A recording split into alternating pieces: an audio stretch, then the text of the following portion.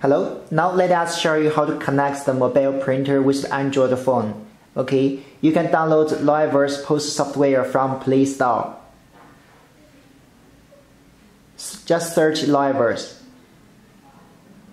and download to your Android phone. Now we can set the mobile printer, the Bluetooth. First, turn on the printer and the Bluetooth. Search, find the one Bluetooth printer. Password is 1234. Okay, connect. Now we can set from the Loyverse software. First is settings, printers, and printer name can be any one you like.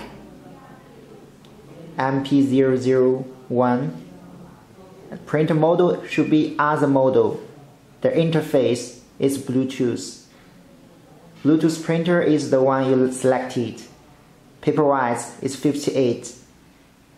Advanced settings, we can set the cutter commands.